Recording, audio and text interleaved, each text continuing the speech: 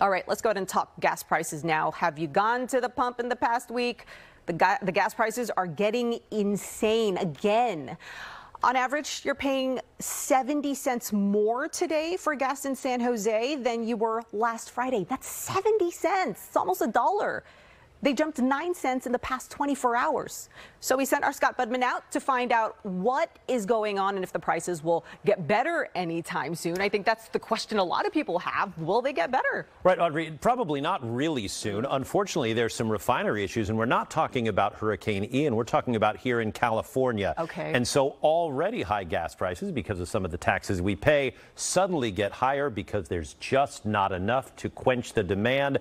And like you said, nearly 80 cents a gallon more than what we were just paying a couple of weeks ago. And that's why you see there in Menlo Park above $8 a gallon. Wow. We found in every area of the Bay Area, South Bay, San Francisco, Mid-Peninsula, at least $7 a gallon.